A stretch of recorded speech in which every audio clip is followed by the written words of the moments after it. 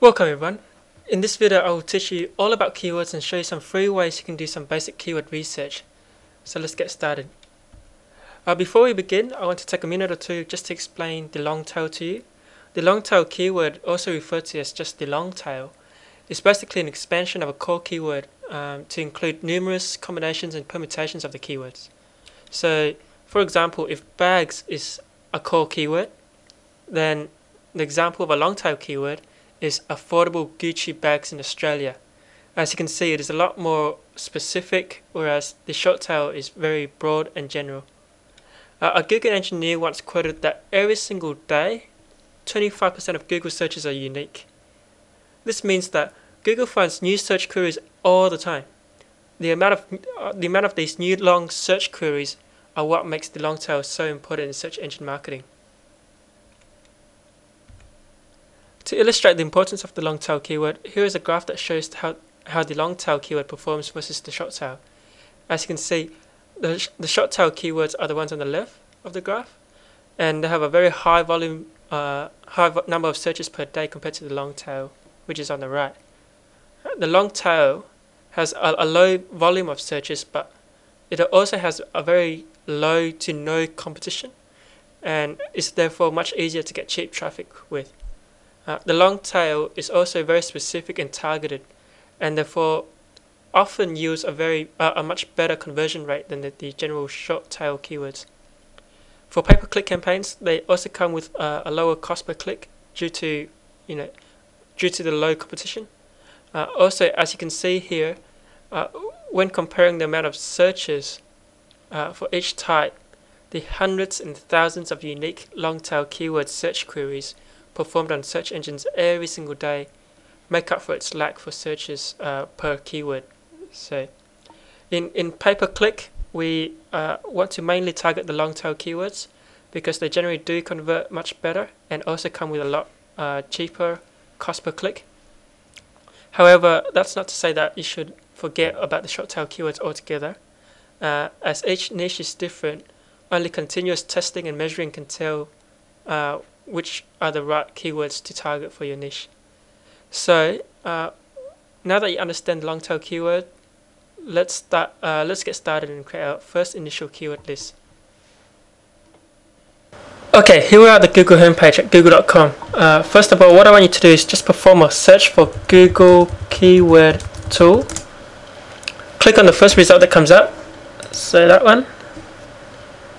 You'll be taken to a page that will look like this one, having the descriptive words or phrases option selected. So make sure you have that option selected.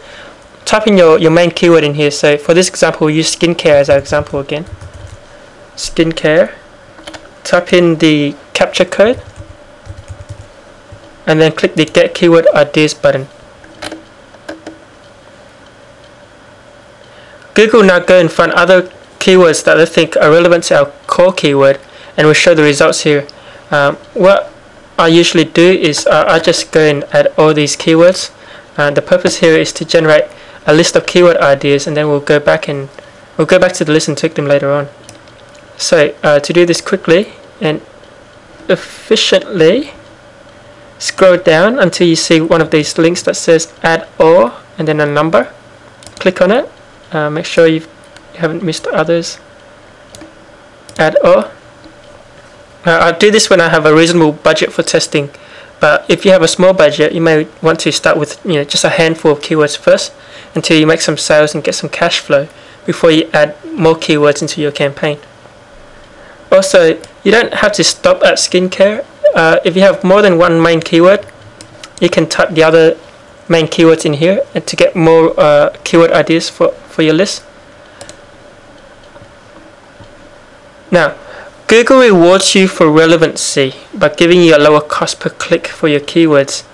What this means is that if Google thinks that the keywords that you are bidding for is relevant to the content on your landing page, then they'll give you a higher quality score, which in turn will give you a lower cost per click. So up here, select the website content option, and then put in the URL of your landing page. skincarestore.com.au, and then click on the Get Keyword Ideas button. What happens now is that Google will go to our landing page and report back to a list of keywords that they think our website is about. So think about it, guys. If Google thinks that your website is about these particular keywords, that means that according to Google's eyes, your landing page is relevant to these keywords. What this also means is that by bidding for these keywords, you'll get a higher quality score, because Google is already telling you that these words are what they think your landing page is about. So there's definite relevancy in there. Okay, so what I do is I just go and add all these keywords as well.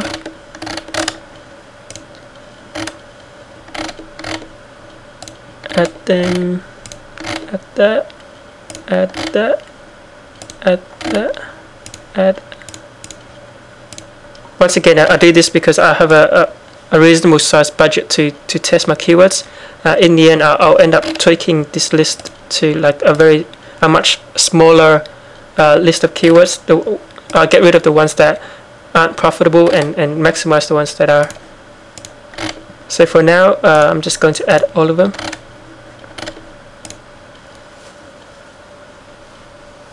Now, if you know a major competitor in your niche, in AdWords, you can also put the website or landing page in here and basically steal the keywords. I know it's sneaky, but this tactic is great because there will be often times where your competition will find profitable keywords that you may not have thought of at all.